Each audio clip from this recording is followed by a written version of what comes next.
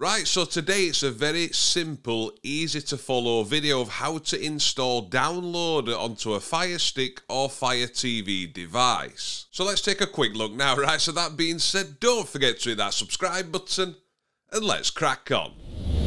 Right, so I know to a lot of people this video is going to seem very basic, but it is something I still get asked quite a lot. And if I scroll across here, you can see an app called Downloader, which a lot of people use on Fire Sticks to download apps that aren't available on the Amazon App Store. Right, so I'm just going to quickly uninstall it from it so we can install it together. As you can see now, it's disappeared. So let's install it from fresh. So your Fire Stick should look like mine now. And on the home screen, if you click left twice, you're going to see like a magnifying glass and it says find. Go down and click where it says search and just start typing in Downloader.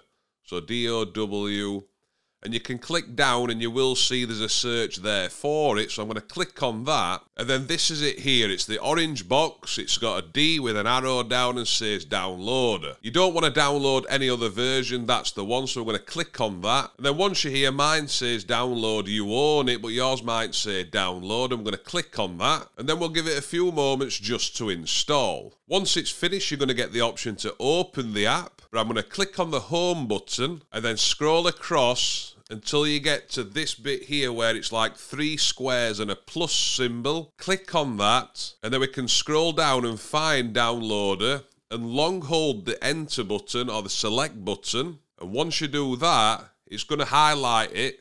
We can move it up, and if you want to, you can add it to your home screen. Press select again. That'll place it there, and if I click home, you will see it's now being added to the home screen. Another thing you can do to move apps is click on the 3-line button on your remote, and then we can click move or move to front. And if we open up Downloader, it's going to open as fresh. Click OK. Now you can type in the website or URL you want to visit or get something from. And that's it, you've got it installed. Now if you are using it to install apps, there is another thing you have to do.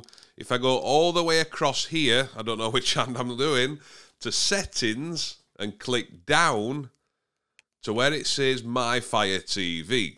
If you're using a TV, it may say device and software. So click on My Fire TV, and underneath About, you've got an option for developer options. Now, if you don't see this, I'll show you how to get it in a moment. But once we click on that, we can see Install Unknown Apps. Click on that, and you will need to turn this on whenever you're trying to download anything from Downloader. Now, a very basic beginner video, I know, but I do like to try and make these kind of videos where I can as well. So hopefully that helped a couple of people. If you find that you didn't have developer options on there, I'm going to leave a video here where you can go and find out how to get developer options on your Fire Stick or Fire TV. Go and check that one out. And yeah, that's it for this one, right? So that being said, I hope you enjoy the rest of your day. Don't forget to hit that subscribe button down below. And I'll see you soon.